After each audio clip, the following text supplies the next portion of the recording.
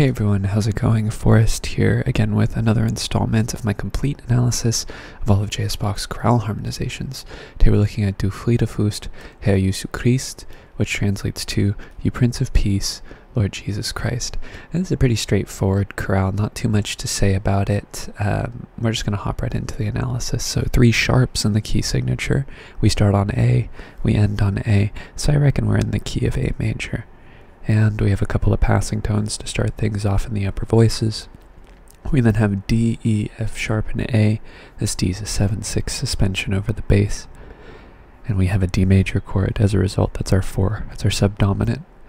We then have B, D, F sharp, and B. And in the past, we might have been tempted to call this a 2 chord, but I think this is kind of like an inverted suspension. I think there's a name for that. I'm going to have to look that up, but we have G sharp, B, and D, which I think is a more likely chord to come after 4.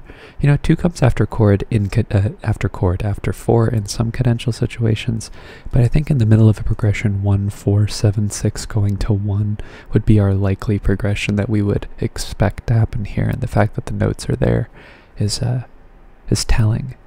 But that being said, we have not 1 on the next beat. We have F sharp minor, F sharp, C sharp, A, and C sharp, which is our 6 chords. This is a deceptive progression with a passing tone in the melody before we get C sharp, G, and E, which is C sharp minor. That is our 3 chord. Kind of an interesting chord to have happen after a 6 chord because we would expect like 2 to come afterwards, but this is an example of what I've been calling a transitive progression. So a transitive progression being against the grain of the cycle of falling fifths, like a chord is most likely to fall down a fifth.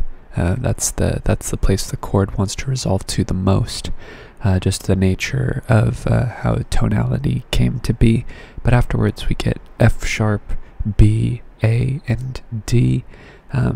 We could call this a B minor 7 chord in second inversion, so 2, 4, 3 chord, but I think I'm going to call it a D major chord in first inversion, F sharp, A, and D. They're basically achieving the same thing. It's just I think 2, 4, 3 chords are more so just a byproduct of this accented non-chord tone. This is just my relationship with the chords and how I've analyzed them so far, but I think both analyses are accurate and justifiable. And as we're getting ready for our imperfect authentic cadence, we have G sharp, E, D, B and D rather. That's E7 over G sharp. That's a 5/6 chord. It's our first dominant we've seen. And then we have A major, A, E, A, and C sharp. And this is imperfect authentic because the melody does not have the tonic. Okay, looking ahead, we have another imperfect authentic cadence. Very interesting structure here. Imperfect authentic cadence going to another imperfect authentic cadence. Alright, we have G sharp, B, E, and E. It's a 5/6 chord. That's E major over G sharp. Passing tone in the tenor before we get F sharp, D, F sharp, and B. And I think what this is most likely is a G sharp diminished chord of some sort. Actually, is it a G sharp diminished chord of some sort? We have D natural, F sharp, and D. Apologies. I think this D, this G sharp rather, is a passing tone, and this is actually just a 4/6 chord, a fifthless 4/6 chord. Then we have E, E, A, and C sharp. That is a tonic triad in second inversion, and as we're closing in on the cadence, this is where we would expect an interrupting the resolution to the 5 chord. We get D, F sharp, A, and B. That's B minor 7 over D. That's our 2/6/5 chord. Bach loves 2/6/5 chords. Then we have E major, E, E, G sharp, and B. That's our 5 chord. We can draw a bracket under all of these actually, because this chord right here, this 2/6/5, really is just, it's like basically a neighbor tone chord, or we have a couple of anticipations. It's interesting. We have a neighbor tone going down in the bass and a neighbor tone going up in the tenor. Then we have the same note repeated twice on the first 2 beats here, and the same note repeated twice on the second 2 beats here. I think it's interesting that there's like symmetry between the 2 voices, or the 2 groups of voices. And of course we cadence on 1, A major, A, E, A, and C sharp. Okay, here is our first, I think, real point of contention, not convention, contention. This phrase ends in a half cadence, and how are we going to call this modulation? We start things off with a B7 chord over D sharp. We know that this is a 5-6-5 chord, but is this a direct modulation, or is this a common chord modulation? You could analyze this as a common chord modulation if you just put the bracket underneath here, say that we're going to the key of E major, and we can call this a 4 chord. But this to me sounds more like a direct modulation. This doesn't, maybe it's just the way that the voices are spelled. It just feels like even though this chord is common between the two keys, it does not feel like it is flowing between the two. It does not feel like it's flowing between the two keys like it would mid-phrase. We are going to see a common chord modulation. We're going to see two of them actually later on. So to me this sounds like a direct modulation. That's just me using my ear, but I think you could also analyze this as a common chord modulation as well. Then we go to E major, E, G sharp, and B, which is a 5 chord.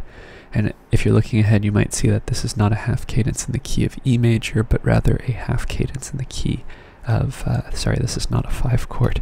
This is a tonic triad. This is E major. This is a half cadence in the key of F sharp minor. So we're looking for a point in which we modulate to F sharp minor, passing tone in the bass, passing tone in the alto before we get G sharp, E, B, and B, which is a tonic triad in first inversion. That then gets turned back into root position on beat 2 and then we go to A, E, B, and C sharp, this B being a 9/8 suspension over the bass, so we know that a 4 chord is being implied here, but as the resolution happens, we fall to the 7th of the chord, so we get G sharp, E, A, and C sharp, so we could call this a 4, maybe a 4-4-2 chord. I don't think that's super likely, but regardless, we could put it in there. I'll put it in parentheses just in case, because I think both analyses are correct. They're both implying the same thing, and the 7th of the chord does resolve down by step, so at least it's functioning the way that we expect it to. But this is where I think we modulate to the key of F sharp minor via the mediant.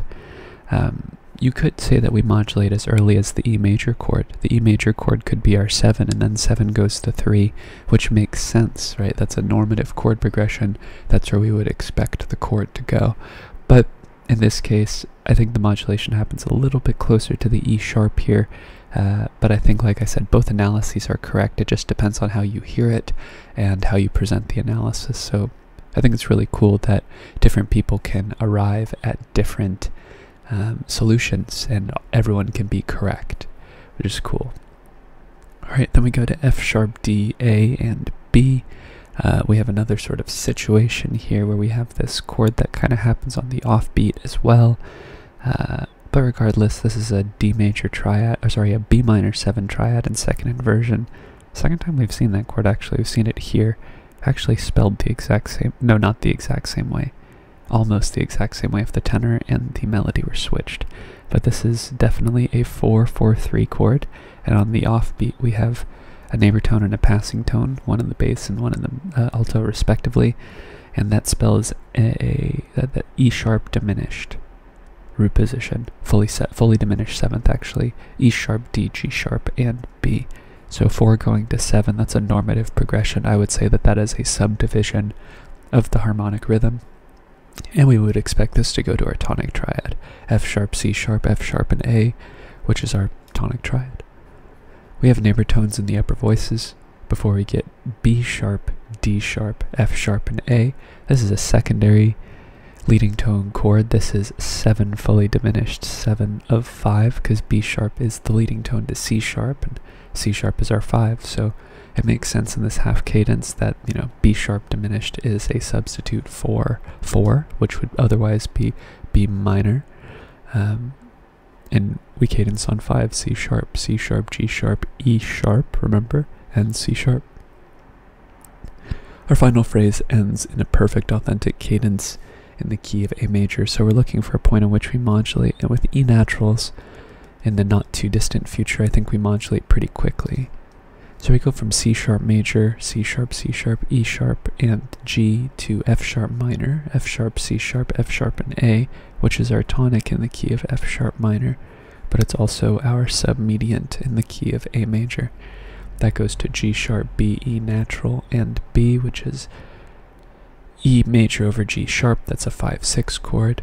Passing tone in the alto before we get A, C sharp, and C sharp, which is our tonic triad in root position, spelled somewhat unusually. I mean, the more that we see it, it's not super unusual, but 2 roots and 2/3 is still kind of an uncommon spelling in the grand scheme of things.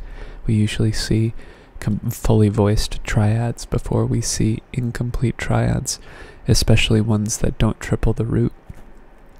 And we have a passing tone in the alto as well, if I had neglected to mention that. We have G sharp, B, E, and B, again with another 5/6 chord, that's E over G sharp. Passing tone in the melody before we get F sharp, A, and D. That's D major over F sharp. That's another 4/6 chord. We've seen this progression of 5 going to 4/6 before in the past, I think, so it's interesting that we're seeing it again, especially as we're nearing the end of a section, just like as we were here. And then we have some passing tones in the inner voices. We have a G sharp, B, D, and F sharp, which is G sharp minor 7 flat 5 over F sharp, which would be like a 7/4/2 chord. It's half diminished. Let's put the diameter symbol there. Yeah, really what matters is that you see that there's a 7 chord happening here and the other voices support it. It's not super important that the inversion is occurring here because it's happening over a pedal tone and it's the other voices that sort of change the context, but I put the inversion in there because the bass, I don't know, it does play a little bit of a role, right? You know, there's a reason why there's an F in the bass here. Okay, moving ahead, we have E, C sharp, A, and C sharp. That's A over, sorry, E, C sharp, A, and C sharp. So that's A over E. That's a 1/6/4 chord, second inversion. This D is a neighbor tone. This B is an anticipation, but this A is a chord tone, so we don't need to mark it. And then we get E, E, A, and B. This A is a 4/3 suspension over the bass, but we know that 5 is being implied. The G sharp happens on the next beat. The 7th is delayed. It's a passing tone here in the tenor. And then we cadence on A major.